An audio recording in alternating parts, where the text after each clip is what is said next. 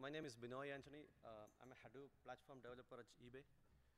My colleague Jos Backus and myself are presenting the setup and management of secure Hadoop clusters at eBay. So, overview of our presentation. We'll start our presentation with facts about eBay's Hadoop clusters. The presentation is then divided into two parts. The first part, which I will cover, is about enabling security in Hadoop clusters. The second part, which Jos Backus will cover, is about process supervision of Hadoop servers. So let's start our presentation with facts about on eBay's Hadoop clusters. eBay has multiple shared clusters and dedicated clusters. So dedicated clusters are clusters used by a specific team for some specific projects. Our clusters are quite large, with tens of petabytes in storage space and tens of thousands of MapReduce slots per cluster. The Hadoop version on our clusters is Hadoop 1. The Hadoop distribution that we use is HTTP 1.2 from Hortonworks. We use our clusters primarily for analysis of user behavior and for inventory analysis. We run a mix of production jobs and shared and ad hoc jobs and queries in our cluster. Our jobs are written using MapReduce classes or pig or hive scripts or streaming or cascading jobs. So in the recent months, security is enabled in eBay's Hadoop clusters. Security is an important requirement for eBay because our clusters are shared by different teams. So some of the teams want to store sensitive data in the cluster, and they want to restrict access to the data. So Hadoop has ACLs, which we can apply, access control lists, which we can apply to the HDFS files and directories. But in an insecure cluster, the authentication mechanism is simple authentication. With simple authentication, it is possible for anybody to impersonate as someone else with minimal effort. So without strong authentication, ACLs are quite ineffective. Now, the second problem in an insecure cluster is the fact that the tasks from different jobs, they are all executed as the single stock MapReduce user. Now, these are security issues. It is important to preserve user identity at the task level. Now, again, lastly, strong authentication is a prerequisite to build additional security features like encryption. Let's briefly review Hadoop security. In Hadoop, security is enabled using Kerberos as the authentication mechanism. The users and servers authenticate using Kerberos tickets when security is enabled. Now, Hadoop has authorization in the form of ACLs. ACLs can be applied to HDFS files and directories, MapReduce jobs and queues, as well as HBase tables. To apply ACLs, the Hadoop servers like job tracker and name node, they need to obtain users' group information. Similarly, to run tasks as the job submitter, the various data nodes, all the data nodes, they require basic user information on the data nodes. So LDAP server is a practical requirement when you enable Hadoop security. Now, the web UI, access to the web UI also can be authenticated. Web UI authentication allows you to plug in any authentication mechanism. You are not restricted to Kerberos at all for the web UI authentication. Let me introduce you to the security infrastructure we use at eBay. The blue box here represents the firewall. So all the Hadoop servers, including the gateway machine, are inside the firewall. The users SSH to the gateway machine, and they issue the Hadoop commands from the gateway machine. Now, to enable security, we need a Kerberos server, as well as we need an LDAP server. eBay uses Microsoft Active Directory for Kerberos and LDAP protocols. At eBay, we use two instances of Active Directory, one for users. So the users use the corp AD, corp Active Directory, to obtain Kerberos tickets. The servers, all the Hadoop servers, including name node, job tracker, and the data nodes, they are all connected to the Hadoop AD. So the corp Hadoop AD provides the Kerberos tickets as well as user information and group information to all the Hadoop servers. So as I mentioned, we use two separate domains, one for users and one for servers. So all the user authentication happens with the corp AD. All the server authentication happens with the Hadoop AD. So there are some advantages in using separate user domains and server domains for authentication.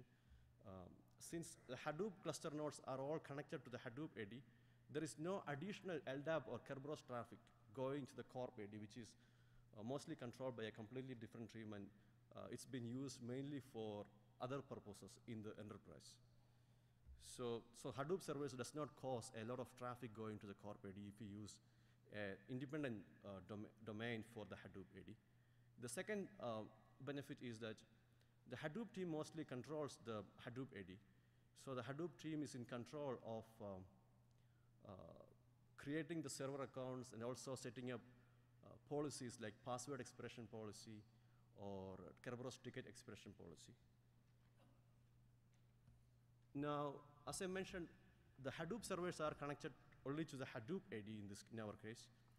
So now all the Hadoop nodes, so any information that a Hadoop server requires has to be present on the Hadoop AD. Now to support Kerberos, to support authentic security, Hadoop security, all the Hadoop servers, they require user information as well as they require group information. So the Hadoop AD should be supplying the user information and group information to the Hadoop servers. But in our case, all the user information is inside our corp AD. So there should be a periodic sync of user information from the corp AD to the Hadoop AD. Now, so when a user is given access to Hadoop, we start syncing the user's information from the corp AD to the Hadoop AD. Since Hadoop AD does not really authenticate the user's password is not synced. So we sync all the user information except the password from the corp to the Hadoop AD. Now we use a library called LSC or LDAP synchronization connector to sync the information. So LSC is an open source library. It allows you to specify what LDAP data you need to sync, and as well as how to sync this specific LDAP data from one LDAP server to another LDAP server. Now, as I mentioned, all the users authenticate with corp AD, all the servers authenticate using the Hadoop AD. Now, normally when a user in the corp realm to authenticate to a Hadoop server, in this case a name node, which is part of the Hadoop domain, the normal approach is to have a trust relationship, a one-way trust from the Hadoop AD to the corp AD. But this was not possible at eBay due to some reasons. So the way we solved this issue was by making changes in the Hadoop authentication layer. So we modified the Hadoop authentication layer so that the Hadoop server can support two principles. So the Hadoop server will have a primary principal in the Hadoop domain, and it uses this principle to authenticate the servers inside, which are all part of the Hadoop realm. Now, it also has a second principle in the corp realm. So it uses the second principle, the core principle, and its corresponding key tab to authenticate the users. Also, note that in Kerberos, it is not required for a server to be connected to the KDC server, to the Kerberos server to authenticate tickets. So in our case, it was even though the Hadoop servers are connected only to the Hadoop AD, we were able to authenticate users in a different domain using this patch. And this patch was required on the Hadoop, HBase, and the Zookeeper authentication layers. Again, this patch, this is available in the HTTP 1.2 and is also uploaded as a patch on the open source. Now, eBay has been using Hadoop without security for a long time. So one of the criteria was to rolling out security was to have very minimal user disruption on the user's jobs. So when you move from an insecure cluster to a secure cluster, as far as when a user is concerned, the main change is that the user has to have a valid Kerberos ticket when they execute Hadoop commands. So at eBay, users execute ad hoc jobs using their personal accounts, and all the scheduled jobs are run using headless accounts. So for personal accounts, when the user logs into the gateway machine using their password, we make sure that a Kerberos ticket is obtained and cached for the user so that the user can freely execute Hadoop commands. And when the Kerberos ticket expires, say after 10 hours, the users were instructed to use kinit. Now, our production jobs are run using batch accounts, or headless accounts. So for headless accounts, we generated a key tab and stored this key tab on the gateway machine. And we had a utility named kfistart, which is run as a daemon in the background to renew the tickets using the key tab. So these tabs, the use of key tab as well as the documentation enabled a smooth rollout of security on eBay's Hadoop clusters. So security is enabled on our clusters, and with that we got strong authentication, and with that ACLs became, authorization became effective. So we moved on to tackle the next feature of data protection. So some of the teams at eBay want to store more sensitive data, which has to be encrypted always, except in memory while processing. So the use case is that they copy the encrypted data directly from the source to the Hadoop cluster. The keys used to encrypt the data are stored in eBay's specific internal key stores. So the approach that we took was to read the keys from the key store using users' credentials during job submission, and the keys are submitted along with the job, protected using the cluster's public key. Now, we also wrote a codec, an encryption codec in the similar lines of a compression codec to process the encrypted data. So this encryption codec accepts keys as input to encrypt and decrypt data. So with the use of this encryption codec, as well as the key protection mechanism, we were able to process encrypted data and keep the data encrypted always.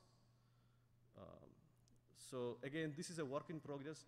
We are working with members of the community to enhance this feature. Now, the second feature that we are working on is to let users access the cluster directly from their desktops.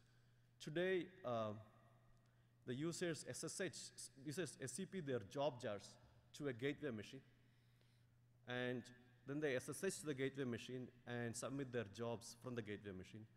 So the gateway machine here acts as it's an additional hub as well as a bottleneck in terms of CPU and storage space, because all the users, they have to go through use the SSH gateway machine for us their client machine. So with strong security enabled at the Hadoop cluster level, it was an improvement, optimization for us to let users directly access the cluster. But we have an internal requirement at eBay that any communication between a user's desktop and the cluster should be encrypted. Now, it is possible to enable encryption at the RPC layer in Hadoop, but it is more of a one-way switch. So if you enable encryption at the RPC layer, every communication, even the communication between the Hadoop servers inside the cluster, gets encrypted. So, but we do not want the internal clients, which are the servers inside the cluster, to incur the cost of encryption. So the solution So our approach was to modify the Hadoop servers to support different quality of protection so that the internal clients or the internal servers do not incur the cost of encryption, but the external users can communicate over an encrypted channel. We believe this will increase the users' productivity since they can directly access the cluster from their desktops. Also, it will reduce the utilization of the gateway machine. So with that, I'm summarizing my security presentation. We went over the infrastructure we use to enable security at eBay. We use Microsoft's Active Directory, and we use separate domains for users and servers. We discussed the changes we did in Hadoop authentication layer to authenticate across domains in the absence of a domain trust. We discussed the approach in rolling out security on our clusters with minimal disruption on users' jobs. We went over the additional security features we are working on, like encryption and direct access. With that, I'm wrapping up. I'm inviting Jos Backus to present the process supervision. So I'm part of the team that is in charge of automating Hadoop deployment at eBay. It's me and my colleague Jeff, and there's a bunch of people up north. So originally, when Benoit created the slides, he had one of the items on the slides was cluster automation, and I thought that was a very ambitious topic, and we only have a limited amount of time. And so I wanted to do two things, basically. I'm going to put up my first slide. I want to talk a little bit about our setup as far as cluster automation is concerned, and then I want to talk about the part that I think is most useful to most of you, in the sense that lots of people, for example, use some automation tool like Chef or Puppet when they have to deploy large amounts of machines and configure them in some way. And that's not really new about what we do at eBay. So yes, we do use Puppet, and we store our config files in Puppet, so when data nodes get recycled because they die or they develop problems, then we re-image them. Puppet basically gets installed and we stick all the configs on there. And if we have to make configuration changes to to Hadoop, we use Puppet for that. So we've taught our people that make changes to the cluster, go here, edit some files, check them in, and Puppet will automatically, within 30 minutes, propagate them to the cluster. And there are still some issues with restarting nodes, and we're actually working on an automated rolling restart workflow. We signed an intern to come up with a prototype for that. One thing that Puppet helps with the security that Benoit talked about is, in fact, host registration. So as Benoit mentioned, we have a separate AD instance that tracks all the host principals. And we use the open source version, the free version of Centrify for this. And registration of our nodes is essentially driven from some execs in Puppet, and it's essentially automatic. So that's the only thing that really pertains to how we handle security. And like I said, our Puppet setup is actually fairly like rudimentary in some sense. We haven't handled things like upgrades yet. Today we push a big tarball, and a big RPM that we build, and we deploy patches by pushing out class files. In the future, like when the next version of HTTP hit that we're going to deploy to our clusters, we're going to improve on that process some and come up with a more granular package-based solution to deploy our upgrades. So the thing I wanted to talk about that not many people do is basically process supervision. I don't like the traditional System 5 init scripts that ship with most distributions. There is a trend for most Linux distros to gradually phase out those init scripts and replace them with things like systemd and upstart. And I think that's a good trend, basically. So process supervision, why, what? I'll talk about the process tree, what it looks like. I'll talk about what it looks like to configure a service. I'll show you some sample run script that we use in production in our clusters, and how you interact with the system, and this thing called the ends directory. So I'm going to talk about that next, and I hope you find this useful. Because like I said, I think this is how people will run software like this in the future, but not many people do today. Okay, so why? Well, daemons, they die from time to time. They're fragile, and we don't know about it. We can poll, but that's kind of like incurs a delay, and it's kind of expensive because most of the time you poll and there's nothing going on. And it would be nice if we could do something about when they die in a smart way. So we need to figure out, like, okay, did they die because somebody shut them down inadvertently, or did they crash, and what kind of crash, what kind of signal, for example, was there an exit code, stuff like that. So there are all kinds of ways for controlling daemons. Like I said, there's like each operating system ships with some mechanism, be it like the standard init scripts, or there is the service management framework on Solaris, or like Upstart on the Red Hat-based ones. There's OpenRC, et cetera, et cetera. There's all these mechanisms. The problem with that is, in general, that it gives you, it doesn't give you an opportunity to have a unified interface for the people that control your cluster. So they have to do different things on different machines, and you can come up with a wrapper for that, but that's just extra work for no real benefit. So then there's the problem with that some of the init scripts are poorly written. They again rely on PID files. PID files are evil. They have races associated with them. They require extra permissions, and they have basically they're a poor reflection of what's already stored in the system's process table. And another problem associated when running using the traditional init scripts is that they leak information into the environment. So daemons have to be very careful to not inherit things from the environment that the user used when they ran. And a lot of systems like this, especially the System 5-based init scripts, once you run the daemon's on its own, and there's no way to, like, for example, restart it using some policy when the daemon happens to die. So, and the fix for that is, as you may have guessed, is process supervision, basically. So the version I like is basically Daemon Tools Encore. So Dan Bernstein came up with the first version of this concept a long time ago. And so he wrote an implementation, and then Bruce Gunter came along when Dan sort of gave up on maintaining Daemon Tools, and he wrote like a nicer version of it. And what I like about this thing is that it's very simple. Like, it's totally KISS.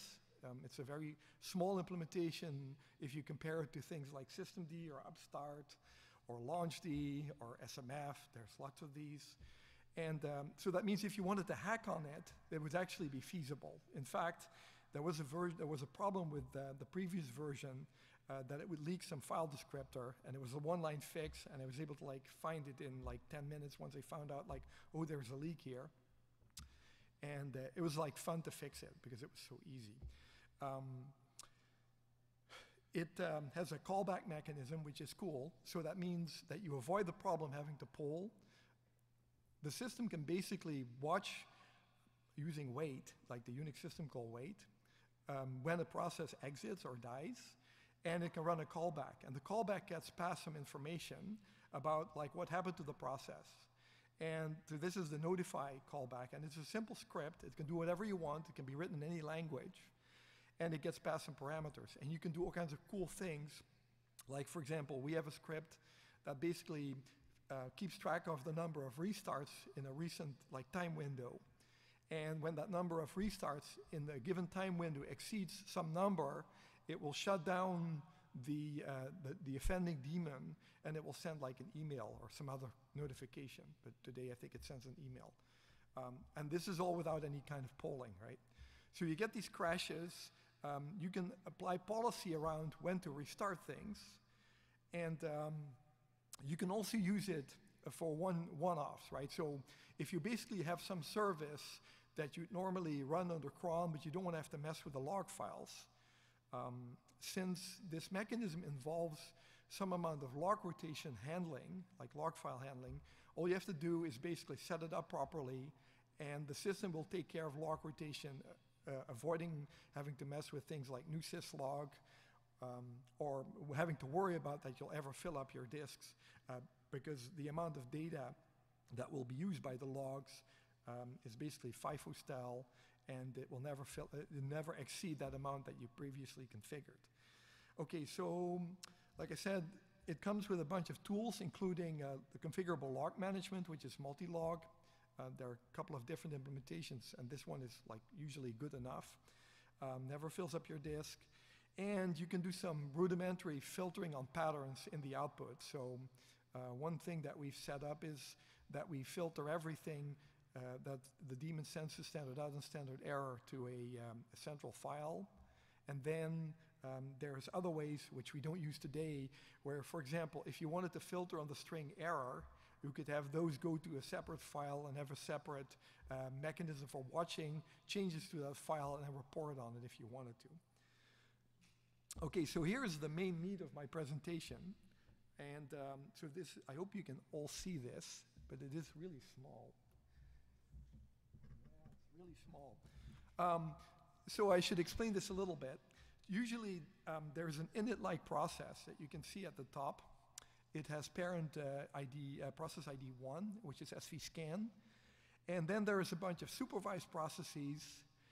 And then you see the actual clients that are being listened to. And I think we run like the data node. We run a task tracker with a bunch of children on the bottom. And there is another process called read_proc_title at the bottom, which is actually receiving the output of svscan. So any problems with the service setup itself is being shown in the output of read_proc_title, and you can see it using PS. So I think this is actually a very clever way of using Linux. And this is essentially how the system works. So svscan has runs a number of daemons, one for each service, and that service daemon called supervise will watch the script that it runs, and the script that it runs is called run. And it will, by default, restart that service with a 1 second delay if it dies.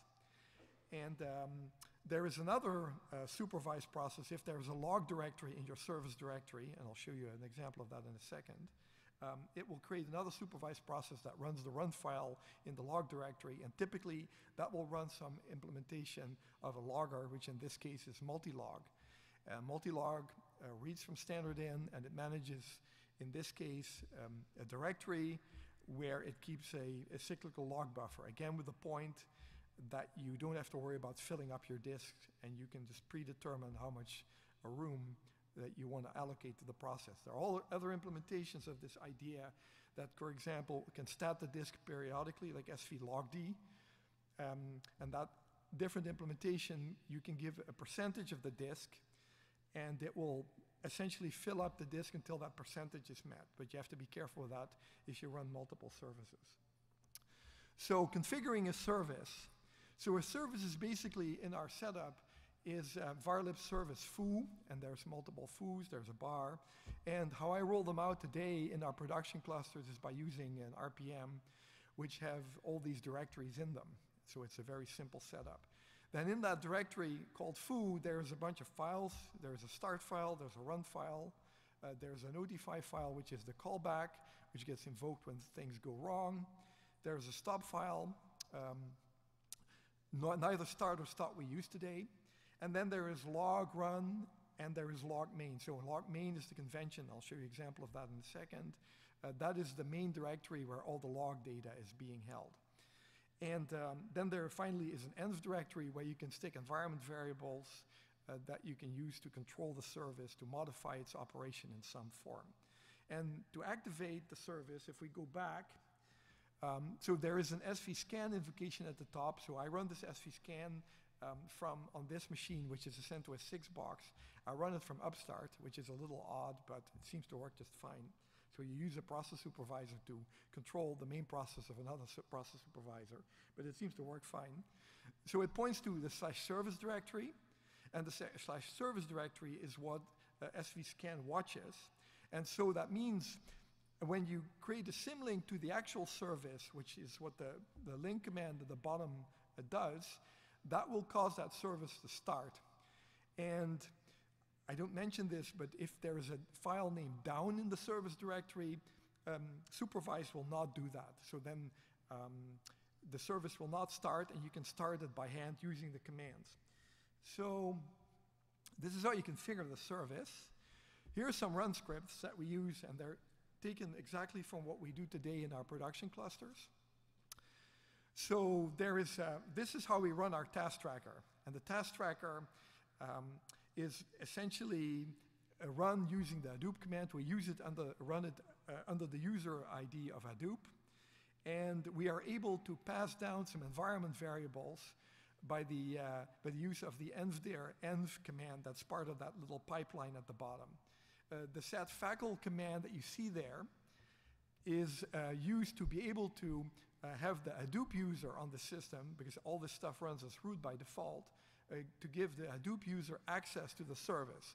So in traditional setups, you'd have to configure sudo or some other mechanism to control permissions for running certain commands. What you can do here instead is you can give the right access to the supervised directory, which is maintained by the supervised tool, and it essentially hosts a pipe that the supervised command listens on, and by restricting or opening up access to that pipe, you let people other than root control the service. And that's very useful when you want to restart a service, but you don't want to hand out root access for that. And this is how we do it. And then there's the log script. So svscan starts these two supervised processes. If there's a log directory, they get connected with a pipe. And what you see here is that the output of the first script gets piped into the second script. And that's one of the reasons why the first line in the first script is that exec. So the exec command basically dubs standard error to standard out, so that any standard error is also sent to the logger script. And the logger script is very standard. It creates it sets up the log service similarly to be able to be controlled by the Hadoop user. Then it creates the main directory where we're going to keep the cyclical log buffer. And then it runs the multi-log command with some parameters for size and number of log files as the Hadoop user. And that's kind of it, okay, for the run scripts. Okay, then finally, you typically want to be able to set up the environment for a process. I know there is a mechanism for this, which is called Hadoop env.sh, which ships standard with Hadoop. But it's kind of hard to edit that file, programmatically, if you wanted to make changes. So typically what we do is we roll it out either as a template or a file, and we do have this file in Puppet. But we run other processes besides Hadoop daemons under daemon tools. So the general solution is basically to have this env directory, and all the variables in that directory are files, and the contents of the files are exported to the environment of the caller. So if you go back, you can see this here. You see this exec env in the first script at the bottom, and it basically means that any variables that you set here, they're passed to the Hadoop script, and then the Hadoop script does something useful with them. So, and I think that's it. Oh, almost done. Okay, so then the last bit of this is, okay, so how do you control this stuff? How do you interact with the system, right? So the people that run Upstart, they have init control. Then the people that use SMF, they use svcdm, and there's a set for this tool as well. And the most important ones are basically svstat and svc. So I did a little session there so you could see what it looks like. And one of the things that I like about this command set is that unlike Upstart's init control, this actually lists the number of seconds that a particular service has been in a particular state. And we often use this to determine whether a service is looping. So not only does svstat, as you can see, show the PID of the process, but it also shows you how long it's been up. And so one typical failure scenario that we see is when a service is misconfigured or there's some other problem with it, then we see the number of seconds in the svstat output stay typically under 10 seconds. So I have a script that I run on our machines from time to time to make sure that none of the daemons that aren't supposed to be looping that way are not looping. So, and the other nice thing about this output format is it's very easy to parse. Even the documentation of the file that it reads is very straightforward to interpret, and to build a script to read this from Perl, Python, or Ruby is basically a one-liner to get at any of the status information. So And you can see the commands here. There's svstat for getting the service, state of each service. There is the ability to send a terminate signal, and if the default idea is for the service to be restarted, then it will be restarted. As you can see in the first example where I restart the data node and I sleep for 10 seconds, and then I watch to see if it's been restarted, and it does say that it's been restarted. And there are a couple of other examples, so you can down the service and then you can up it again, and it basically shows you that state. And I think that's it, actually. So now there's questions.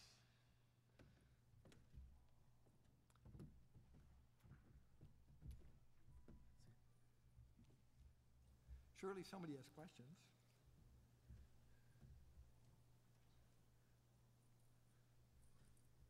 I was just wondering for the daemon tool stuff, if you guys integrated any of that with Puppet, so you could have like trigger a refresh when the M file is updated and stuff like that.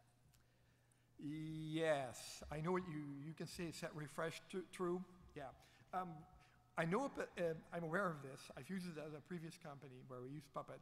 We haven't done this because we want to minimize the impact on the name node in terms of when we restart things and how it affects data node availability. So we haven't done that kind of thing precisely because we want more control than the sort of runs every 30 minutes that Puppet currently gives us. We may, in fact, investigate the use of mcollective or other tools that give you more direct control over the timing. But yes, I am aware of that mechanism in Puppet for sure. Thank you for the question.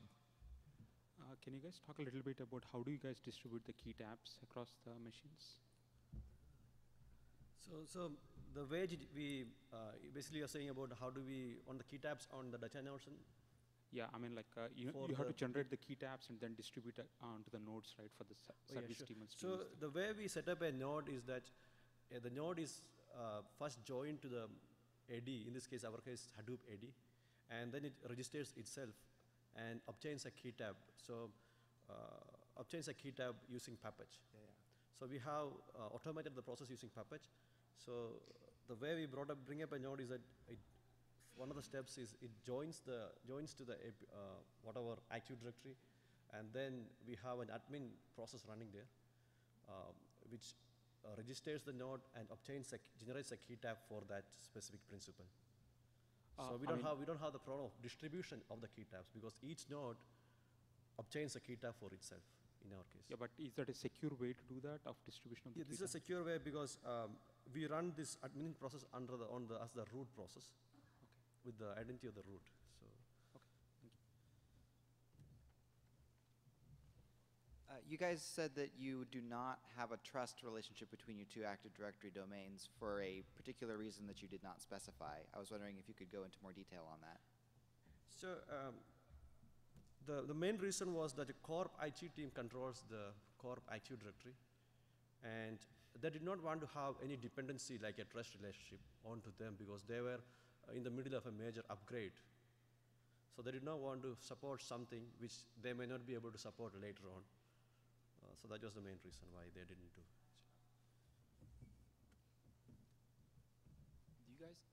Do you guys try to orchestrate starting of the data node before you start the region server? Yes. So there are scripts that ship with Hadoop that do this sort of, their start DFS. And there's a script to start the task tracker, the job tracking task tracker. We actually have an intern right now writing a prototype to start the various layers in the proper order because we also have HBase running in one of our clusters. And it's very sensitive to restart ordering. So we actually have, we are working on this. And we're hoping to leverage the ease of process control because we are using daemon tools in this setup, essentially. But yes, it is an important consideration for doing rolling restarts so that we can do upgrades. Yes, and we are doing something of this nature today, but it's not as polished as we would like it to be. Yeah, I think we are at the end of the session now, so if you have any more questions, please come to the back side of the room. Thank you. Thank you.